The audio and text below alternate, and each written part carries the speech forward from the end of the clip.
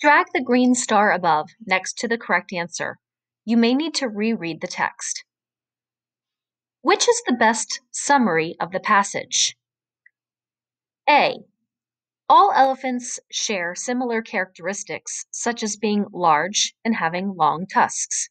Elephants may not be very friendly, but they sure are smart. Elephants have been known to rescue another elephant when they are in need. B. Asian elephants are the kinder, more gentle of the elephant species. Asian elephants live mostly in India and have short, rounded ears. They are the smaller of the two elephant types and have a twin dome head. C.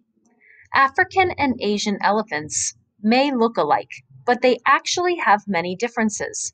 You can tell these animals apart from just looking at them. What they do have in common is their smart, caring nature. D. Elephants are one of the most well-known animals. What most people don't know is that there are actually two species of elephants, African and Asian. These two types of elephants are basically exactly the same, except for where they can be found in the world.